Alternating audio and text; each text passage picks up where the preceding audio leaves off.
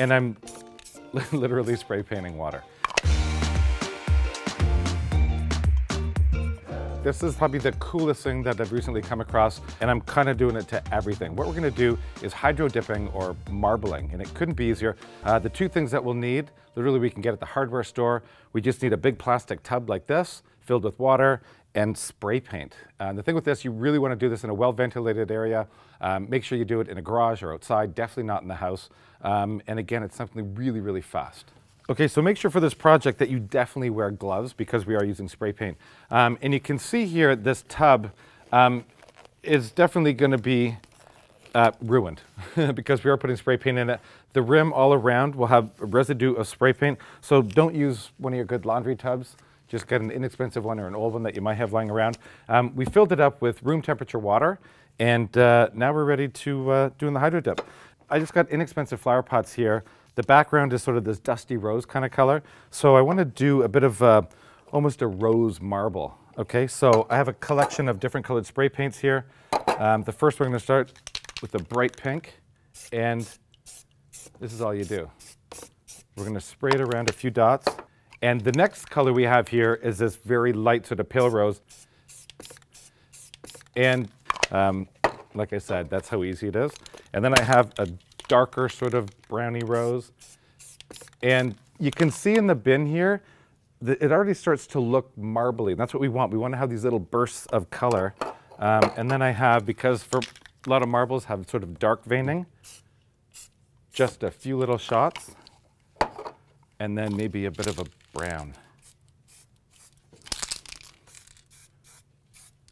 So in the bin here, this sort of created a bit of a hole, and I'm going to go in with a bit of white and maybe a bit more of this dark pink color. Okay, and that should be good.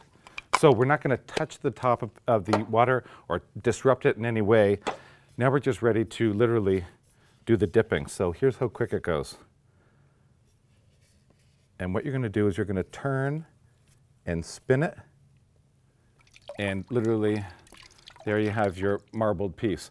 Now the cool thing with this is that the water will flow off and the paint will literally dry in like 2 minutes. So what you can do is you can kind of shake off some of the excess water, and if you want, go back in and dip, say, the other side.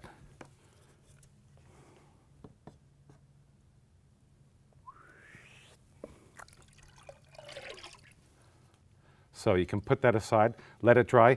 The great thing with this is that you can use whatever colors you want. You can layer it up so you can let this dry and then go back in and create darker marble if you want, or even add a different color if you want. Again, it's completely endless.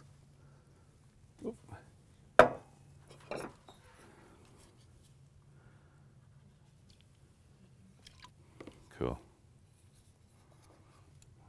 That.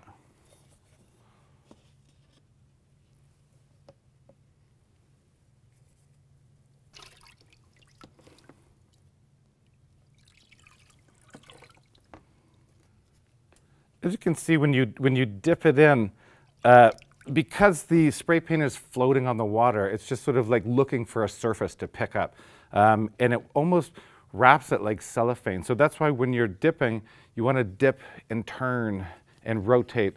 Again, you can always go back into it, but that's where you get these really cool sort of like lines and stuff. It almost looks like tissue has been decoupaged on it.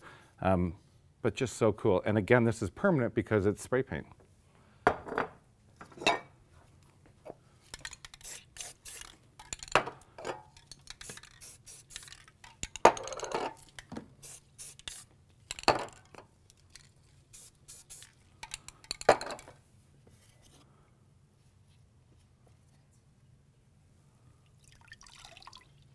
Now, if you've made a mistake with anything, don't worry about it. You can always go back in and re-dip. That's why it's always best to sort of start really light and then work up to something much darker, unless you really want that really dramatic effect.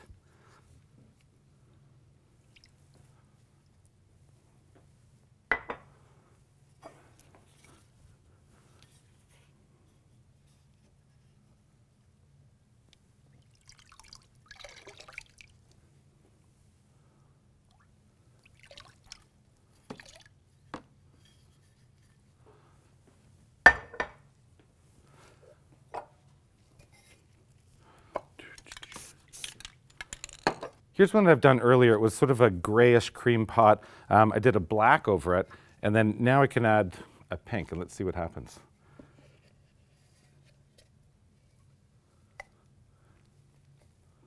Not so exciting, it's just pink, but hey, I can dip it again when it dries.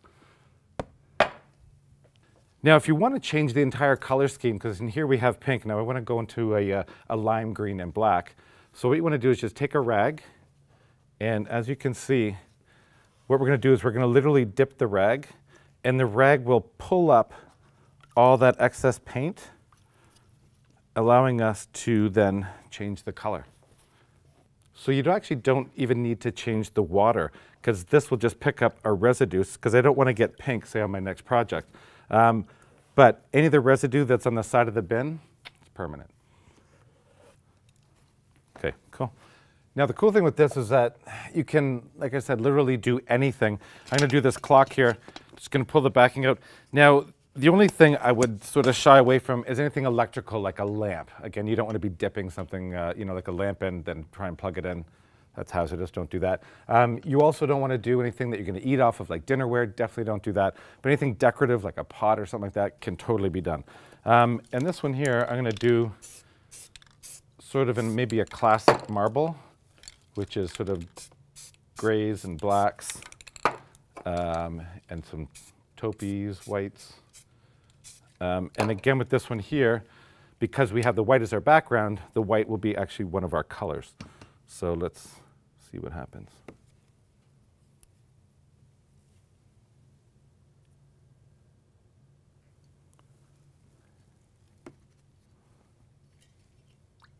It's kind of cool. You can just shake the water off. Put back on our clock face. Cool. Like a cool marble clock. That's awesome. Now, I'm going to try to do this big rhino head, which I think is really, really cool, and I've got a spot in the wall for him. So I think I'm going to pick lime green, black, keep things organized. Lime green and black, let's try that first. Okay.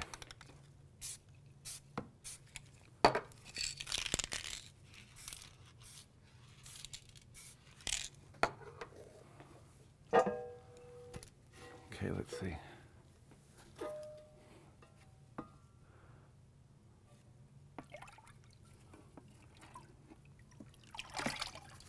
Well, that's half of them.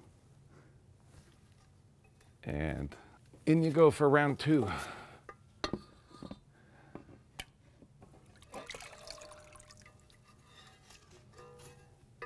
It's kind of neat because everything becomes almost happy accidents, right? You don't really know where it's going to go. I